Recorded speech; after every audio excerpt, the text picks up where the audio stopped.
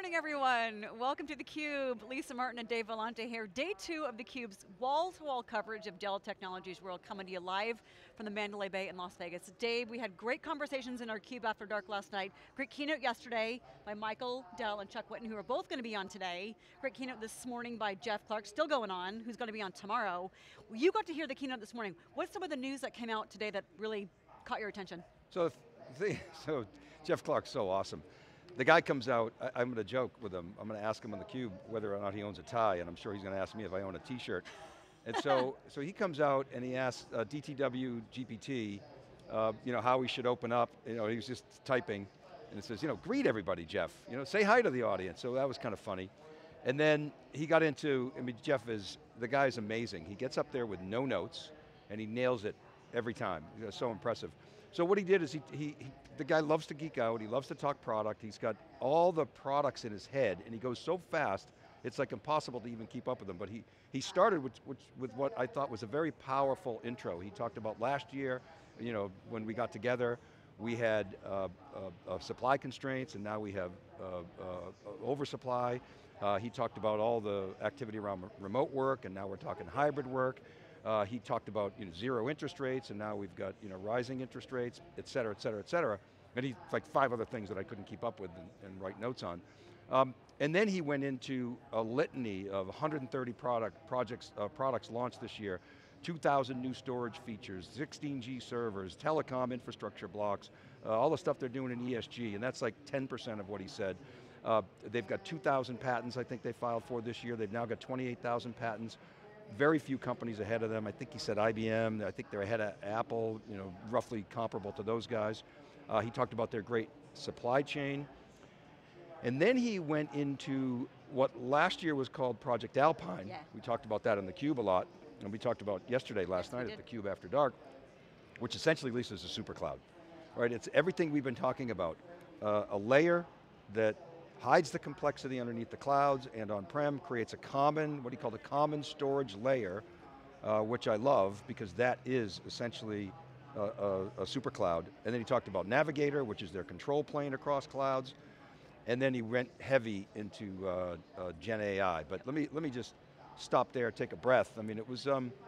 It was very compelling, very fast. They're still going on, and that's what Jeff does. It is, and he would be wise. I think he would be wise to ask you if you own a t-shirt. I've only seen you in a suit and tie. We're slaves to fashion, I guess. On theCUBE, that's what we do.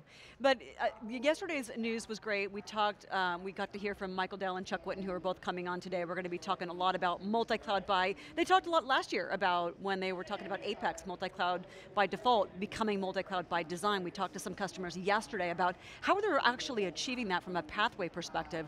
We also heard some really good conversations, and I'm curious what Jeff talked about today with generative AI in terms of all the positive opportunities that are coming out from it. In the news media, there's a lot of negativity around it and fear. But what we heard yesterday was a tremendous potential, obviously with responsibility and with ethics, but did Jeff kind of touch on some of that as well today? He definitely got deep into AI. Jensen from NVIDIA, they did a pre-record with him. He talked about how we're entering a new age, it's going to be bigger than anything we've ever seen before. He said the app itself is miraculous. He's talked about an API that can connect to anything and converse in human language. He talked about harnessing the data. He said data centers are going to be renamed AI factories, which I thought was pretty interesting. And then they announced Project Helix, which is a joint collaboration between Dell and NVIDIA. And and then they gave a demo. Somebody from NVIDIA came out on stage and they talked a lot about They did a little test and recommending a golf club. But it's interesting, so NVIDIA's in all the headlines today. We see them everywhere, there's a supply shortage of NVIDIA GPUs. But a really interesting headline today in the Wall Street Journal, and it's all over the news now, SiliconANGLE's got it as well. Apple strikes a multi-billion-dollar supply deal with Broadcom. It's interesting, so we're in the Brocade booth here at Dell Tech World, the Broadcom company. Broadcom, they sounded quiet and just execute, this company. So about a month or month and a half ago, I remember seeing, I think it was on Mac Rumors, that Apple was going to drop Broadcom and then the stock took a hit. I've heard some similar things about AWS, but what happened is, They announced today this multi-billion-dollar deal. They're going to be building these semiconductor components in Colorado, so it's in US. It aligns with the US government and Apple's stated goals of doing more onshore manufacturing, and Apple's investing hundreds of billions of dollars into the US economy for driving chip making. And so, it's around cellular modem chips, which is something that these guys have sort of thought about bringing in-house. And so now they're going to buy that externally from merchant silicon. This is 5G radio frequency components, and they're going to be built in the US, including Fort Collins, Colorado. So that's big news. Broadcom stock was up earlier today, a little over 2% in a down day. And so I think when people really start to understand the impact here, because think about Apple. Apple very much loves to design its own chips. It basically replaced Intel for its core processors with ARM-based processors, and that's a big trend. We've seen that from Tesla, we see that from Apple, and we certainly see that from AWS, and then Google and Microsoft have also followed suit. We saw Alibaba recently announced that they're building their own silicon as well.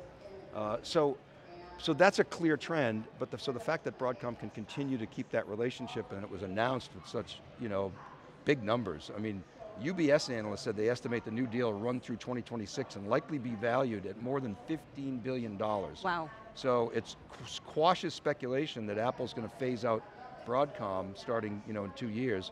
And even if the iPhone maker continues with its effort to bring more key technologies in-house, this is going to sort of be a big win for Broadcom. So that was pretty cool.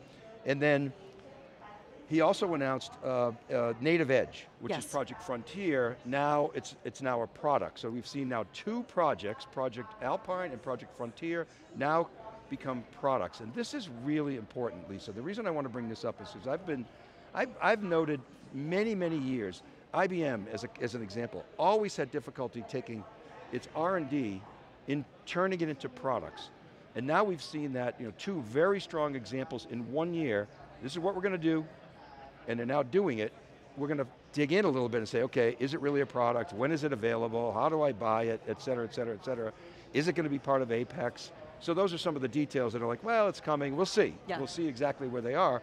But nonetheless, they stuck their neck out, and now they're demonstrating progress, and now we want to see customer adoption. That's what comes next. Absolutely, and want to see customers really kind of providing feedback on, are they on board with Dell strategy?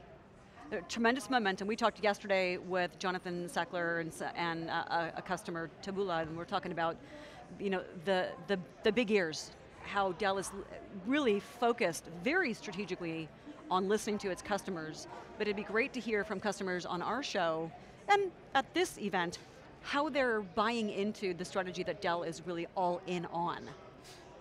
What's interesting too, is you walk around here and look at the ecosystem. It's evolving. I see a lot of liquid cooling companies. Yes, I've seen that too. Here, why? Yeah. Because generative AI is hot. It requires a lot of processing power.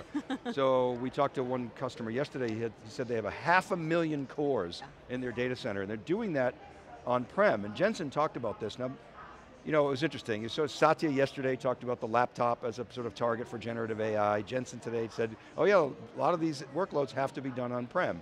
So look, they're in Dell's house, so they're saying nice things about it, but it's true. It's true, the laptop is ubiquitous. Of course, so is the mobile phone. And these are going to be driving lots of AI inferencing at the edge. As well, Jensen's right, a lot of the heavy AI work is not going to necessarily be done back at the data center where all the modeling may be done, or in the cloud. It's going to be done at the edge. So he mentioned that pretty extensively.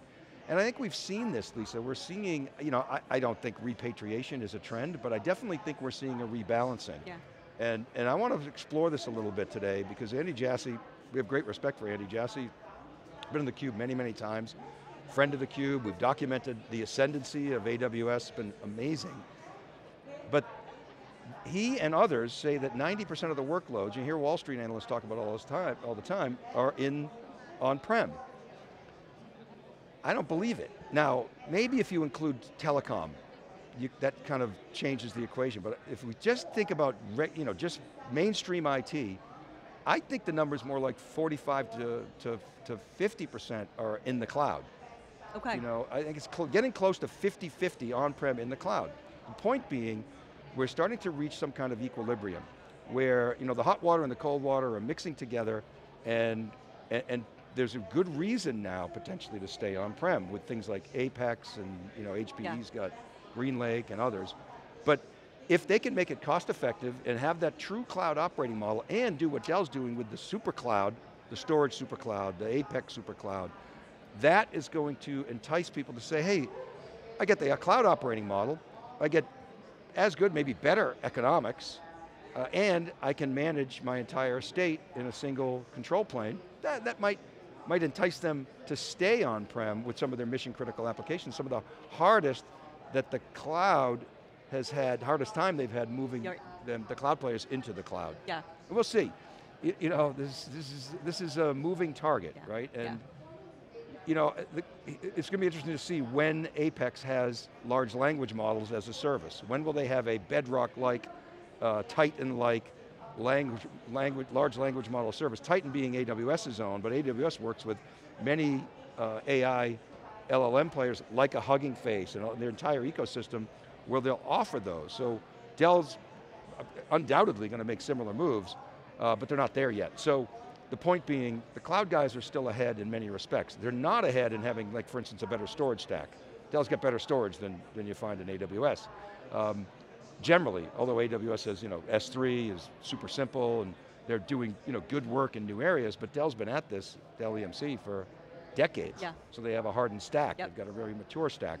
So things like that are an advantage for some of the legacy players like Dell, and I don't mean legacy as a pejorative. At the same time, when it comes to AI, the cloud folks have always led. So it's going to be interesting to see how this rebalancing plays out in terms of where the spending goes. And that's ultimately how we measure this stuff. And yesterday, Satya Nadella was on stage in a pre-record with Michael Dell talking about the long historied partnership that Microsoft and Dell have had. You mentioned some of the comments that Satya brought up regarding AI and laptops.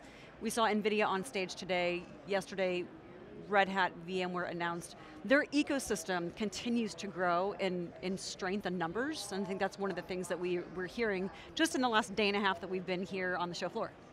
Yeah, well, I think the other thing about the ecosystem, so I talked about the liquid cooling companies. Yeah. You're also seeing, and you were with us at Barcelona at MWC 23, Mobile World Congress, we're starting to see telco pop up, right?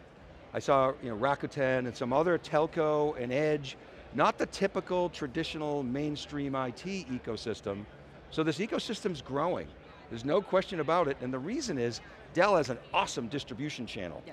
Dell, people want to partner with Dell because it means money. Yeah. Dell knows how to sell. Dell rhymes with sell. And so that direct model has, you know, carried into the enterprise, but Dell understands the importance of channel. And so they've tweaked their channel model, and you know, they've always sort of ebbed and flowed between channel friendly and the channel, you know, gets angry at them. But I think they listen to the channel, they listen to their customers, and they realize, wow, this is a really efficient way to go to market. So. Right, the listening is clear, and I think today is Partner Summit or Partner Day, so we'll probably be hearing from some partners along the way. I know we've got NVIDIA coming on today talking about Project Helix, what they announced. Michael Dell is going to be on in just a few minutes with you. What are you most excited to talk with Michael about since last Dell Michael was on TV this morning on CNBC, and of course they're trying to get him, you know, they're trying to get him in, you're going to, you know, cost a lot of jobs, and AI is going to, you know, ruin the world, and you know, he's an optimist, and so that's something that I want to explore, not so much from the negative, but I want to go back and tap his experience and his wisdom on the waves from the microprocessor-based, you know, revolution to the internet, to the cloud, mobile, data, social, and now how AI is going to compare. And I got a number of questions for him, so I'm really excited to have him on. And Chuck Whitten is going to be on right after him, so we'll be unpacking a lot of what Chuck said yesterday. Now we've got a great lineup for you today, as we mentioned. Up next, Michael Dell, going to be sitting down, Chairman and CEO of Dell Technologies, with Dave Vellante. Chuck Whitten's on. We're going to be talking with great folks today, customers, partners, in the ecosystem. You won't want to miss our coverage. All day today we're live. For Dave Vellante, I'm Lisa Martin. Dave joins Michael Dell in just a minute.